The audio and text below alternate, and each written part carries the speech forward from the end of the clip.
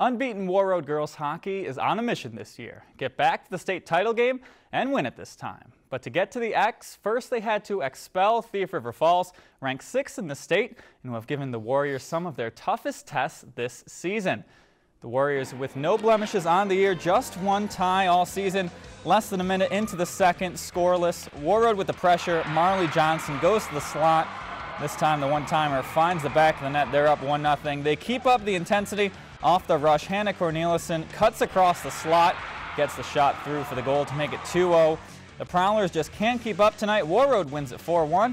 They advance to the state tournament. Even though we didn't come out hard the first period, I think we realized that we had to kick it into gear, and the second period we came out hard, and those first 2 goals really helped us and built our confidence up. I would say the feeling never gets old. It feels so good to be able to play in the XL. And just to be able to go a week longer with these teammates, I mean, I love these girls to death. And they'll play on Wednesday next week. Seedings to be determined. We'll have full coverage of their state run. If you enjoyed this segment of Lakeland News, please consider making a tax-deductible contribution to Lakeland PBS.